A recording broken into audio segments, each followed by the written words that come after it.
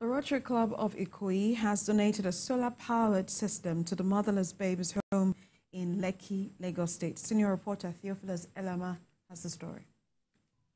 Making a difference in the lives of Nigerians has always been the crux of Rotary Club's existence. Today, the Rotary Club of Ikoyi is once again taking it a notch further as it commissions a solar system for this orphanage home in Lagos State as part of its 40th anniversary.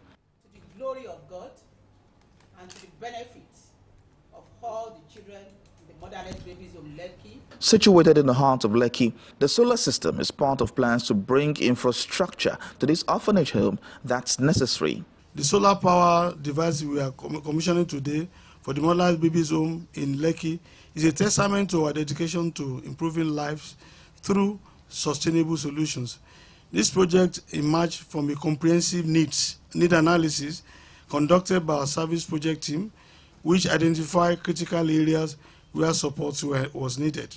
This project is part of our dedication to provide service to humanity, and we've done our needs assessment, and we realized that people in the motherless babies home will benefit a lot from the type of power supply to most of their needs. Despite this laudable achievement, the club says it plans to do more for the orphanage. This project here ensures that these children truly maximizes their time in this place.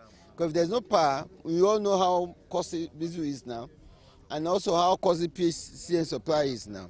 So this is a great source of sustainability and the fulfillment of the needs of this center to these children. That resonates with some of our areas of focus, because we give a high premium to children. We take care of them, and anything that affects children is always of importance to us in our organization. It's such an amiable project, given the fact that at this point in time, with the dollar rates and the band A and the band B, and with the increments in every single thing in Nigeria right now, I think it's a welcome call for motherless babies home and orphanages and any NGO that they are able to have some form of comfort when it comes to electricity. Delivering the solar-powered system is part of Rotary Club's mandate of bringing succor to the lives of people. This time, this orphanage home is a beneficiary of that mandate, and it is believed that this will go a long way in providing succor, especially with the electricity needs for the orphanage home. Theophilus Elama, TVC News, Lagos.